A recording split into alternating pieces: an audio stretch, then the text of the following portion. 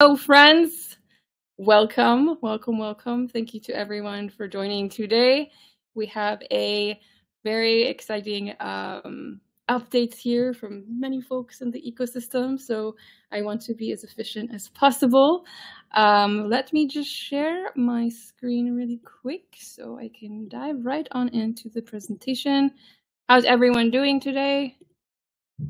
Hopefully swell. Everyone see my screen? Okay, there we go. Amazing.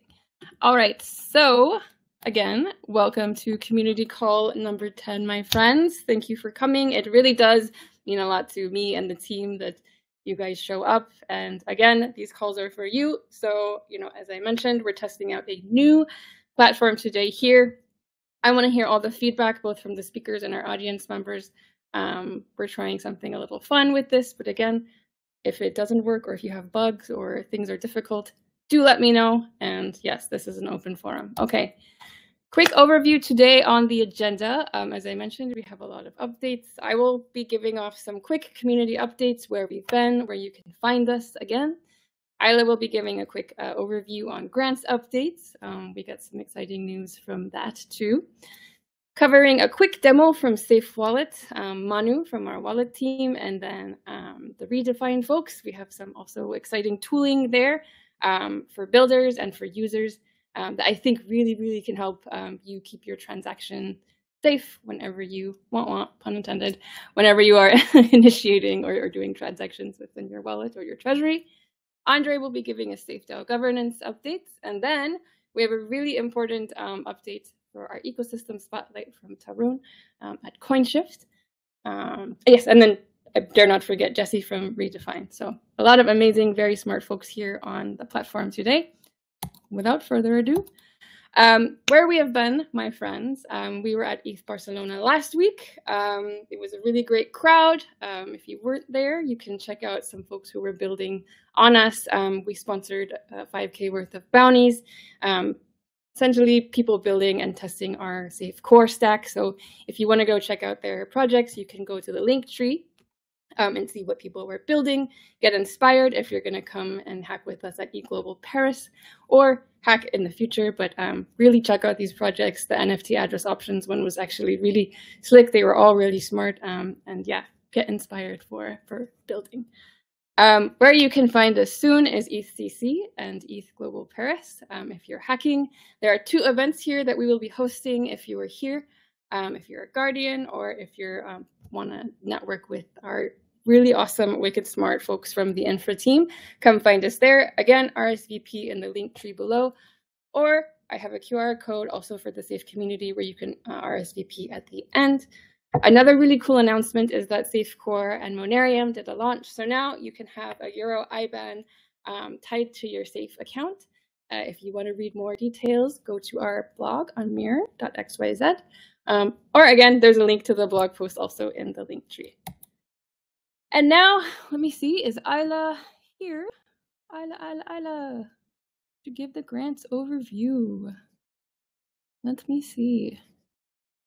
Isla, are you here? If so, please let me, bear with me, folks. Alrighty. Okay.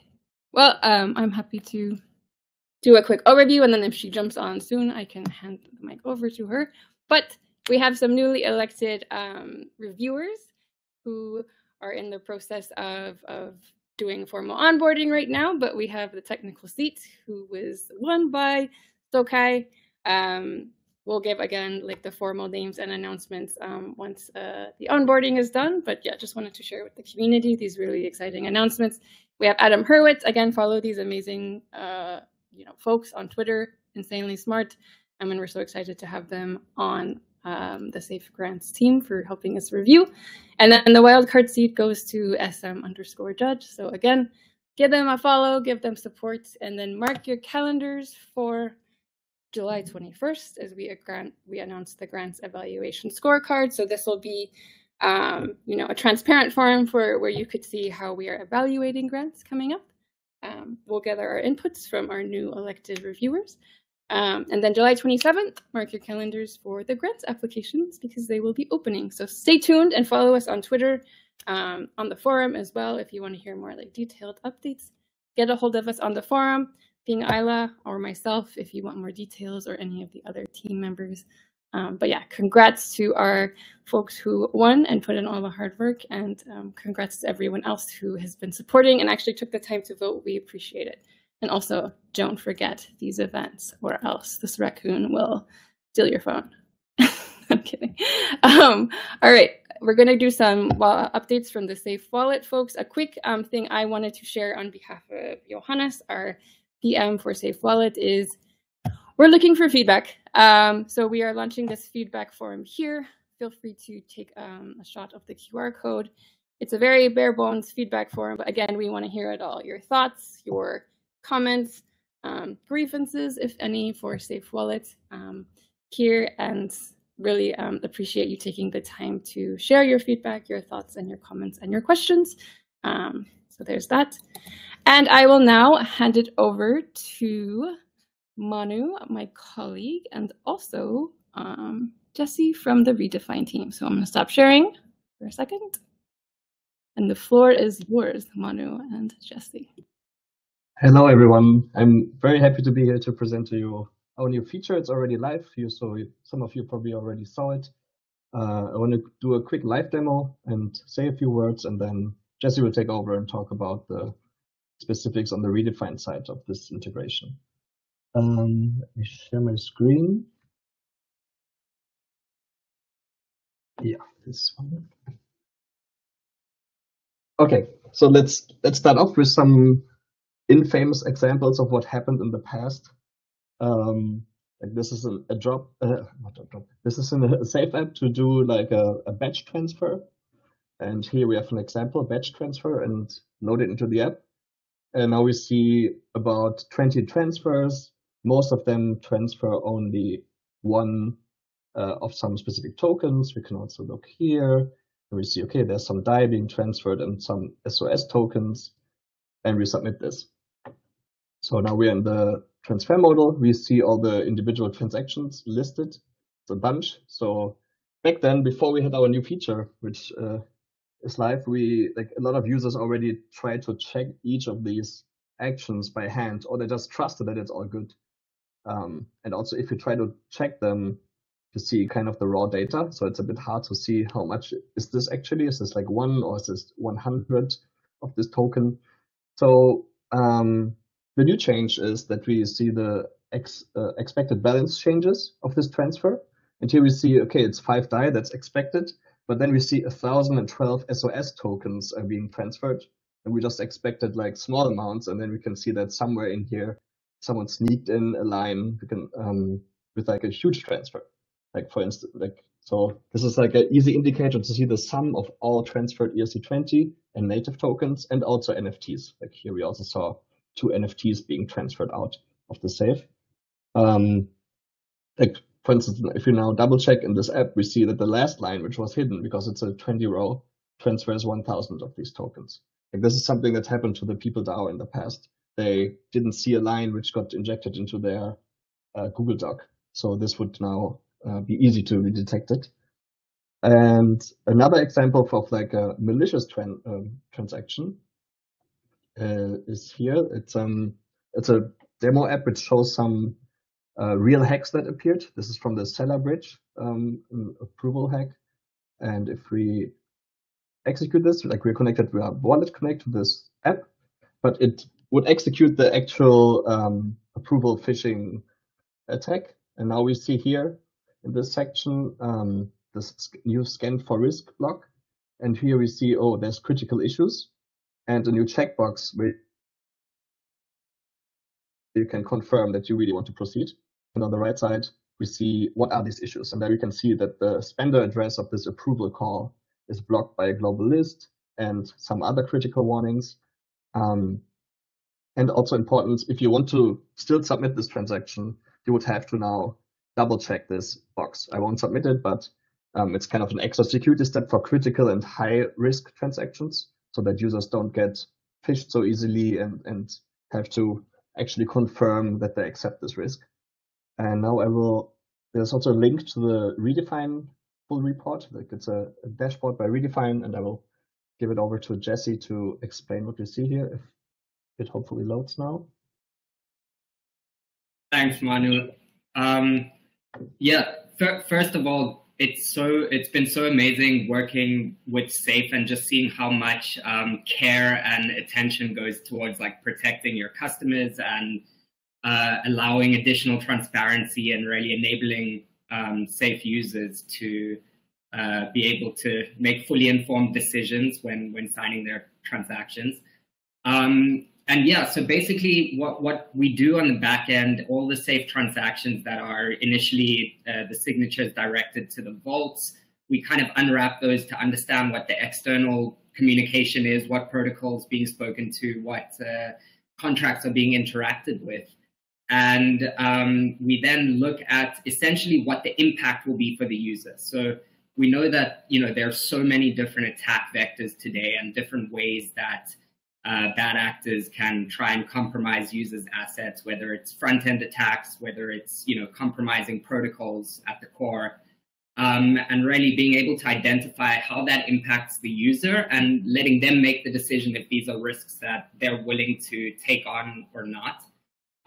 So it's not just checking the contract you're interacting with against a blacklist, although that is something that is done to make sure that even very new attacks are identified, but we're looking at things in a very dynamic way. So, the functions that you're calling, the arguments that you're passing, all of the related entities. I mean, you could be doing a swap in a liquidity pool, and there could be 20, 25 different entities that we need to look at, all of the owners, admins, initiators, looking at implementation contracts, etc. So just making sure that users are able to understand exactly what is going on in the transaction and kind of giving the power back to them. That's really important to us, and just making sure informed decisions can be made. And just a shout out to the Safe team for having such a really good vision around user security. So we're really excited about this. As mentioned at the beginning, any feedback on this kind of stuff is great. We're all on the same team trying to make the space safer for everyone. So yeah, looking to improve, and thanks for the time on this. Thank you very much. And with these words, back to you, Lonnie. Amazing. Thank you so much. I'm really excited to see something like this implemented into Web3. I don't know if you've ever used Revolut or any of the other payment, but Web2, Revolut will flag something if it looks shady or scammy. And so it's finally exciting to see something like that here, especially in the Web3 and Safe ecosystem. Amazing.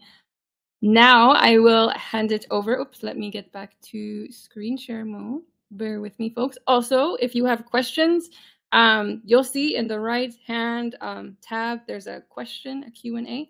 Feel free to click that and keep all your questions there. I'll be sure to vet them and ask once our presenters are done speaking.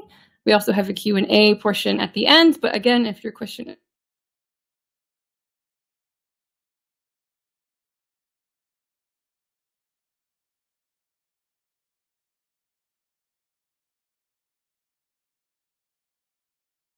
It looks like Lorne may be disconnected, so I'll take over from here. Sorry about that, folks. So now we're going to move on to talk about the SafeDAO. I'm going to hand over to Andre. Just a second. Share screen. Entire window. Here we go. Andre, please confirm if you can see the screen. All right. Coming up. Awesome. Yeah. Great. Thanks so much. Yeah. Hi, everyone. Just some updates on SafeDAO, a little recap, maybe also what we have talked about in the last community call. So a few weeks ago, we launched our governance hub. We've already included some new things based on your feedback. For instance, we also have a part about where you can find all these community calls that has been included in the Governance Hub. And if you have any other feedback, please share that with us, either on the forum, under the thread, or via DM, or in the Telegram group that we have. So would love to hear your feedback on the Governance Hub and anything we can improve to make it easier to understand how governance and operations work within SafeDAO. Next slide is just a reminder that we're still doing the SafeDAO improvement survey. We got quite some answers to that and responses, which I will shortly go over after these next two slides. But yeah, this is the short link SafeDAO survey 06 for June 23. Yeah, it would be great to get some more answers on that, so we can use that feedback and work on it. Next slide is we're doing SafeDAO chats, which means like one-on-one calls. We had quite some people who booked them. It was really nice hearing a one-on-one call what people like to have improved, what their vision is of SafeDAO. It's always like really enjoyable and super constructive. So yeah, please choose that opportunity. And yeah, if you don't find a slot, you can also reach out to me directly. Next slide, I think, yes, are going to be some results from the survey and from the one-on-one calls. And just high-level summary of that. Most feedback went towards, not surprisingly, towards the execution of the proposal, so clearer one and faster. That is something that we also want to work together with in general as a sort of post-mortem, because the reason that some proposals haven't been executed later tie very into the Safe Ecosystem Foundation, their role in it, SafeDAO signaling certain decisions to Safe Ecosystem Foundation. So we're taking this feedback that already went into the governance framework that I'm going to talk about in a second, but also to have a proper post-mortem and to dive a little bit deeper for those interested, how we can make execution more transparent and more efficient in the future. Second point is enhancing, sorry, just one slide back. No worries. Is enhancing transparency and communication, which also goes together with more ways to get involved, more bottom-up approach. We heard that people enjoy these community calls, but they also like to have a more of everybody on the same stage. And we kicked that off yesterday, for instance, with a first call around the governance framework, which was really nice to have everybody join in and push forward the discussion. We'll do more of these formats, and yeah, which also goes into, to the last point, more active involvement in community calls. Yeah, which also please give feedback to the new tooling and how we can make these more interactive. All right. To the next slide, exactly. So we have a new proposal in phase 0 that was co-authored by Christoph and myself. We pushed it into the earliest stage, so phase 0 as discussion stage. The governance framework and the ratification of the governance framework is one of the milestones of SEP3, which is one of the prerequisites to vote on the transferability of the SAFE token again. And what we did is we took kind of like the feedback that we got that was already gathered on the forum, in the threads before, when it came to towards a governance framework, the feedback we got from the calls, from the surveys, and we condensated it and tried to make a first draft displaying all of that. And the main objectives are to map all the stakeholders that are involved in SafeDAO, the rights and responsibilities, how to join them, how to exit these stakeholder groups, the intersection of Safe Ecosystem Foundation and SafeDAO when it comes to the administration and implementation part, making clear what is currently the scope of governance of SafeDAO, what doesn't fall under the governance of SafeDAO, what will fall under it in the future. We proposed a dynamic governance system, so a governance that changes over time, knowing that we will not be able to get the best governance right away, but this is an iterative project that should come with its failing forward, let's say. So with a review period, with measurable review to change governance over time. And so we proposed a POC seasons with different sprints, and which also leads to streamlining of the proposal process. Just that as a high-level overview. Next slide, we're talking about that right now is the perfect time to get involved, contribute, and getting feedback, and there's various ways to do that. One is the more traditional way. You can go to the forum, you can post underneath it and quote certain parts of the governance framework and let us know your thoughts. What we also tried out and what works pretty well, I think so far, is publishing it as a Google Doc and have people use the comment and suggestion function, and they can edit into it.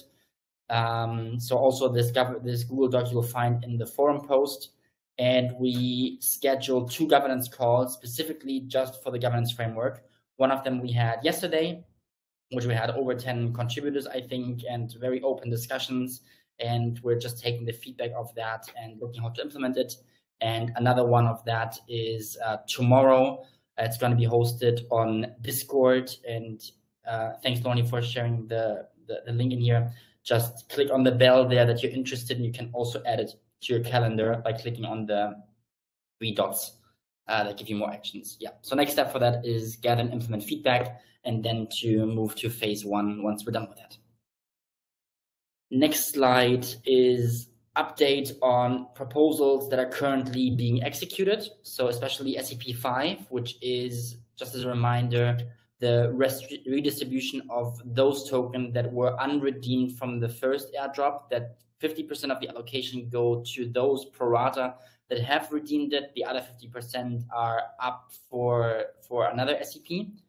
The status quo on this is we've been working internally in the foundation and with the core contributors on a date when the redemption period is expected to start. That will be the 27th of July. That also has been announced on the forum. The proposal did have a hard deadline in it, which was, I think, the 1st of July. We, from the SafeDAO Foundation, thought it's the best thing to reinterpret this deadline to not a hard deadline, but to a time period. So we took exactly the same time period between the snapshot vote and the 1st of July, which was 94 days, and applied it now as 3 months after the redemption period starts, which effectively moves it to October 27. So that allows us not needing to have another vote and another proposal, but we can actually execute this proposal without any change. Next step for that is giving updates along the way and further updates when we're going closer to the start date. But all of that is on track. And yes, and Lonnie had already talked about it. We have events at ECC, especially we have a SafeDAO event we call Guardians Gather. It's not only for Guardians, it's also for all SafeDAO participants. So if you are at ECC in Paris, I would love for you to join. It's on the 17th of July on Monday at 6 p.m. with a beautiful rooftop, and definitely have enough time to chat and to get to know each other.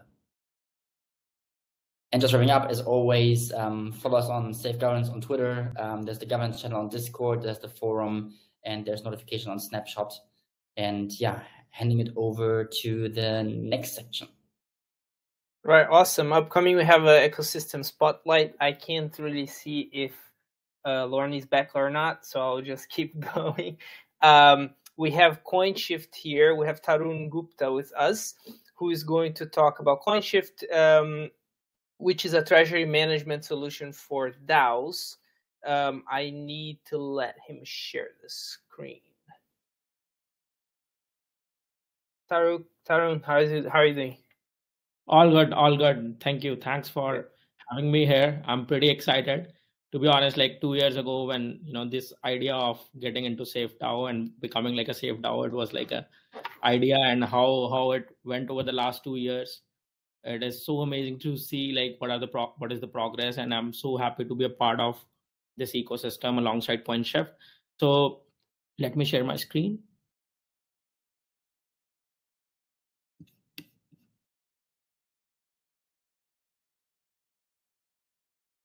can see my screen, right? Yes, we see the entire screen. So yeah, hey everyone, I'm Tarun, founder and CEO of Coinshift. We are simplifying treasury management for DAOs and organizations. Our vision is to become like the de facto choice for real-time actionable treasury management and really empowering organizations to control their financial health. And what does it mean? I'll show you. So today we want to sort of dig deep into like how we want to reshape the financial reporting for all these Web3 organizations and DAOs. And there are three sort of main pillars Coinshift had built so far in terms of financial reporting. So the first one is like portfolio history. As name suggests, you can go back to history and see exactly what's going on with your portfolio in Jan 2021, right? And then with the full auditable, complete, accurate data. And it is available for ERC20 tokens across 7 chains. And then we have live portfolio across like your entire chains and safes. And then you can literally see your entire NFT portfolio. So the main play for us is like how to help these finance teams to actually, help in the financial reporting. So portfolio history, live portfolio, and then we have cash flow reporting, where we actually have, give you like all the cash flow details, what's going on quarter by quarter, right? So these are like similar things we have seen in the Web2 tooling for all business banking apps like Bricks and all these neobanks. But in Web3, we don't have this sophisticated tooling for these finance teams. So here you can see, this is a Coinshift V2 dashboard. You can just go to reports. You can just choose the range, and you're already imported your, n number of safes across 7 chains we support. So you can just press like a button, create report. And once you click into that, basically you can clearly see like, there is an entire history in USD terms. You can see, so you can see like your balance, from the last year very, very easily. USD is still easy, but the main thing is like token balances. So you can exactly see these are the tokens we hold across all our treasury accounts, and what is the USD pricing at that date. And we have like a 5-minute granularity kind of engine to really do this well. So we really want to help these finance teams to, have like one step closer to their month-end closing. And you can just come to Coinshift and one click, you just get that report and download it. And then you don't need to, go through the Oracle prices and cross match it in your Excel sheets. So it's very, very simple and easy. Then we have live portfolio. So here we aggregated your entire balance. We are categorizing some stable coins and ETH and BTC. Tomorrow we want to give like, even you can categorize, right? So you want to have native token categorizations. You can clearly see what's going on in tokens view and different accounts view and multiple sort of very sophisticated live portfolio engine. And then same for NFTs. You can just see like your entire. So by tracking NFTs, what we want to enable is today, like, still a lot of organizations actually don't hold NFTs in basically safe. So I think if we, help them really have their financial reporting very, very well, more and more organizations will be more comfortable in storing NFTs in safes basically. So then we have cash flow. So this feature is still on stage, but it is going live very, very soon. And you can see like your, entire cash flow statements and all that. So you have incoming, outgoing, you can see quarter by quarter, you can see by month, and you can have like incoming, outgoing by tokens. You can have basically label-based sort of reporting. Okay, which category you're spending the most in the last year, you can clearly see. And even all the uncategorized transactions will also show you so that you can categorize easily. So how it actually works and what we have done under the hood, right? So one of the main value proposition of Coinshift is like we have built our own infrastructure layer on top of custody layer, and custody layer is basically where the assets are stored, which is safe, and we don't touch the assets. We are just secured by safe. So we're using a smart contract layer, but entire off-chain layer is built by Coinshift, and it has its own pricing engine. It has its own transaction engine, which is independent to safe APIs. And once you have this flexibility, you can provide like a much superior experience on the application layer, where this aggregation layer, really works pretty well, right? And we are coming up with the data compliance very, very soon. What does it mean? Like, because Coinshift has off-chain data as well, which has a lot of context of the transaction.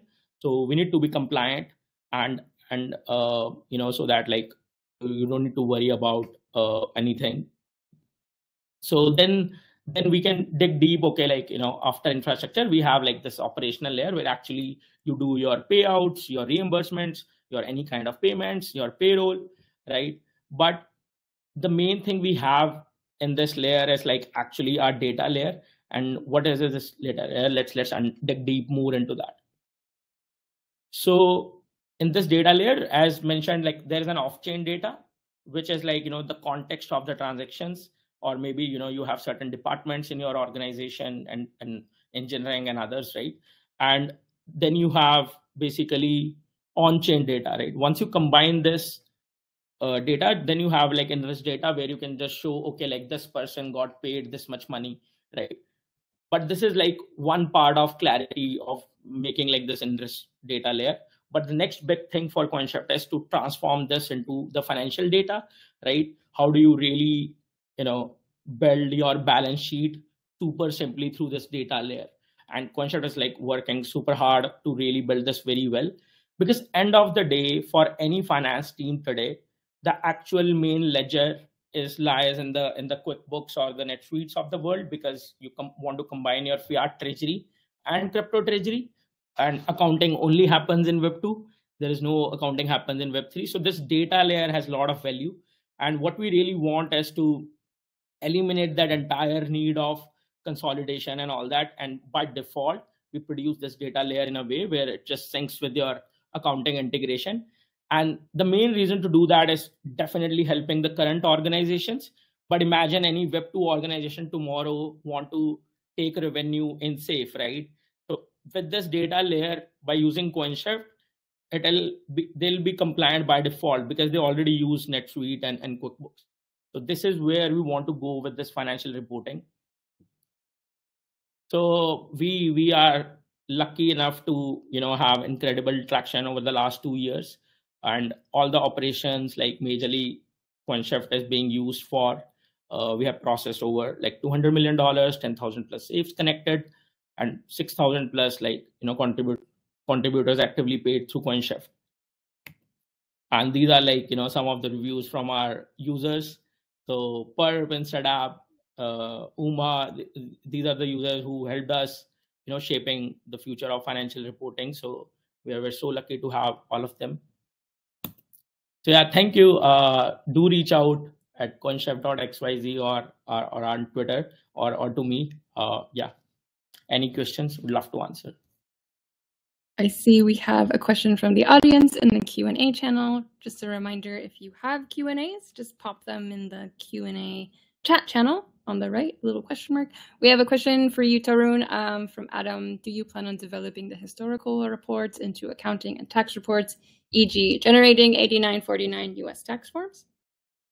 Yeah, so our idea is basically like how we can build this accounting ready data, and it is actually like basically in a way where, because the entities are registered in certain jurisdiction, right? So end of the day, we really want to produce that data to plug into those softwares which do these kind of things. So for example, can we generate a data format which can be pluggable to TaxBit, right? So this is what we want to do. Perfect. All right. Anybody else have questions for Tarun and the Coinshift team? Feel free to raise your hand or pop a question in. Adam says thank you. Thank you, Adam, for posing the question. Let's see. Any folks? Don't be shy. I will also go on to open stage mode. So if you have a question, just feel free to unmute. All right. I have one actually. I wanted to know a bit like how does Coinshift use the safe functionalities, right? Like how does it relate to safe, and how did you use it to build it? Yeah. So as there is a custody layer, like the bottom layer, right, in the diagram if you see. So what does it mean? As like actually you hold your treasury assets on safe as multisig, right, as an organization. So our infrastructure layer directly interacts with the safe contracts in the same state. So today, if you use Safe UI, you can import the same safe account in Coinshift, and you have like all these superpowers to your safe. So think of it as like your storage layer is still safe because it is composable and it's on Ethereum and blockchain, right? You can just build like superpowers to it. So yeah, so under the hood, everything is on top of safe. Cool, thank you. Great question, Danilo. And for those that don't know Danilo, he's our PMM, amazing team member. Yeah, sorry, I didn't introduce myself because I jumped in and wanted to keep the call. No, I appreciate it. My computer did, so sorry everybody. about that. Tarun, where can we find info about you? Let's say if I'm a builder or a Web2 CFO that's like super curious about onboarding, where's the best to reach out and to get in touch with you folks? Yeah, definitely you can DM me at Tarun Gupta 1475. I'll just mention here as well. Sweet. But overall, like you can just go to website, apply for the waitlist, and we'll prioritize the. And it's under like private access right now, but we want to like make it available as much as possible. Amazing, perfect. Any final questions? The next phase of the community call will just be general Q&A, so I'll open that up here in a second. Perfect. Thanks for sharing that info. Hold on. Let me do a quick back here, folks. Move down. All right. Here we go. Again, Q&A time. So if anyone has any questions for any of the other panelists or for Tarun and the Coinshift folks, feel free to pop them in here. Also, you can go to the link tree or QR code to register for any of the events. Let's see who we got. Amazing. Don't be shy, folks. Any other questions? We're coming in early. Okay. Just a reminder, we have the governance call tomorrow. So if you want to go for that, again, Linktree is where you can find all of the links. Oh, I have a question in the Q&A. Another one for Tarun, continuing from Danilo's question, is Coinshift a plugin / module on the Safe contract? Let me go back here. Oh, did he? I think we lost him. Hold on, let me see. Tarun. Here we go. Hello. Hello. Hi. Okay, there we are. Yes. So we are not any plugin or module on top of safe contracts. We're just directly interacting with the base proxy factory contract, right? So we can develop our own modules as well, but right now we just want to basically don't touch the security layer. So yeah, I think like we are directly interacting with the base layer, no modules and plugins. So you don't need to trust for the funds to Coinshift, basically. Gotcha. Okay. All right, friends. Any final questions? Going once, going twice. Put them in the chat. Okay. Well, I will give you 5 minutes back, my friends. Big thank you to all of our speakers here. Andre, Jesse, Manu for the demo. Really appreciate it. Tarun, thank you so much for sharing what you're building at Coinshift. I'm super excited. And yeah, again, you know where to follow us. Again, Linktree here. It's in the chat. Yeah, and we just appreciate you all for coming out and showing up. It means a lot. And again, I'll be posting the recording of this and the notes, since a last community member said notes needed. So we heard you, and we will be iterating on that. So again, big thanks to everyone, and yeah, take care and have a wonderful evening, afternoon, morning, day.